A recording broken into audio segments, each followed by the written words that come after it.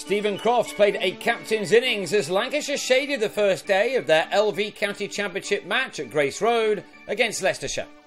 Fielding first after winning the toss on a cool morning, Leicestershire were the latest team to find Paul Horton in good form in spite of the green nature of this pitch. A couple of 50s and a big 100 in his last two games was soon being added to by the 32-year-old with his new opening partner Carl Brown, preferred at the top of the order to the out-of-sorts Lewis Rees. Brown had made 21 out of an opening stand of 41 when he walked into a shot off Clint Mackay and edged behind. Horton was then given a life on 20, a nick off the luckless Ben Rain being dropped by Mark Cosgrove.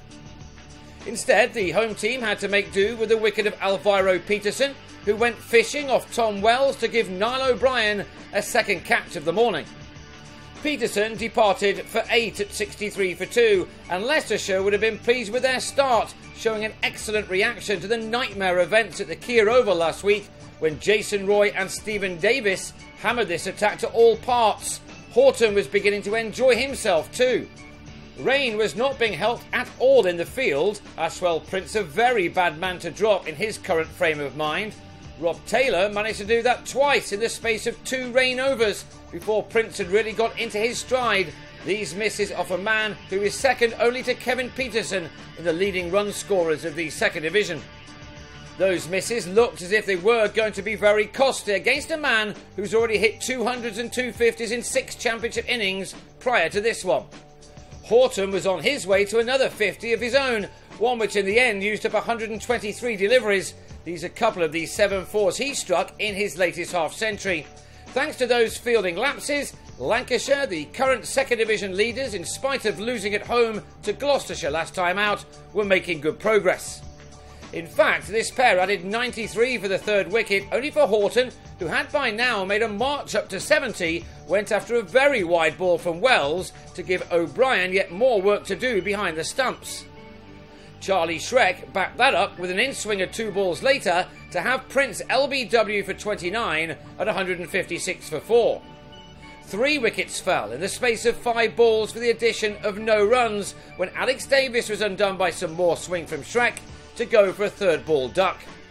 So now Leicestershire were putting themselves on top. Jordan Clark getting his innings going before tea, which arrived with the visitors on 227 for 5. Clark looked good and was threatening to put his side into the box seat. In partnership with Croft, the two adding 73 runs for the 6th wicket, just when the home team were starting to look good. So it was perhaps even Stevens when, immediately into the evening session, O'Brien was given his 5th catch, Clark falling to Wells in a disappointing fashion after looking good for his 44. Tom Bailey soon followed, unluckily chopping a ball from Taylor back onto his stumps after making a couple, leaving it to Croft to make sure that his side just about had the edge come the end of this day. The captain, who has the role because of Tom Smith's long-suffering back problem, made it to a 50 off 76 balls from those who'd found the boundary 7 times. This was his best effort with the bat thus far this summer, an important innings in the context of this game, coming just a couple of days after he made 70 off 39 balls to defeat the Foxes in the T20. Again, Leicestershire had had their moments, their failings this season and over the past couple of years being their inability to go for the throat when they have their opponents on the ground and pleading for mercy. They would have been frustrated that it was one of their own in the form of Nathan Buck, who left Grace Road in the winter, who along with Croft held them back either side of a break for the light. Buck made 25 before falling just before the close as the Leicester-born lad edged Mackay to Angus Robson in the slips. And then to the very last ball of the day, some more movement for Schreck did for Simon Kerrigan, who was poached by Ned Eckersley off the shoulder of the bat. It meant that Croft had to head to bed, needing just 2 more runs to secure what would be the 9th first-class 100 of the 30-year-old's career. He, though, will be happy with his performance, which has seen Lancashire make 356 for 9.